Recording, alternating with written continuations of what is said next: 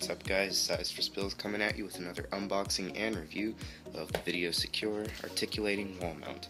Found this on Amazon, links in the description if you want to get it. So we'll go ahead and open this up.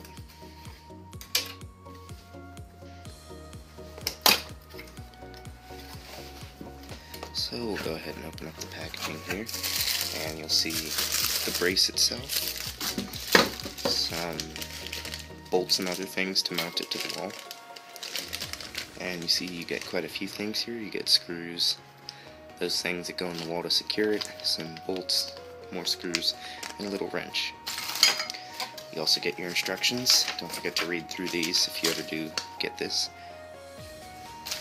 And then that's about it. So let's go ahead and go in more in depth. Now, just taking the product out of the packaging, I could feel that it was very well built. It's solid metal, or aluminum, and there's lots of tension behind it, so it's good for wall mounting screens and things. It's actually pretty hard to move just by hand. There's a lot more tension than I expected, and it's actually a lot larger than I expected too. The box's pictures are pretty deceiving sometimes. So then let's go ahead and get this thing mounted on the wall. Hey there guys, and the installation just finished here. There is the new bracket.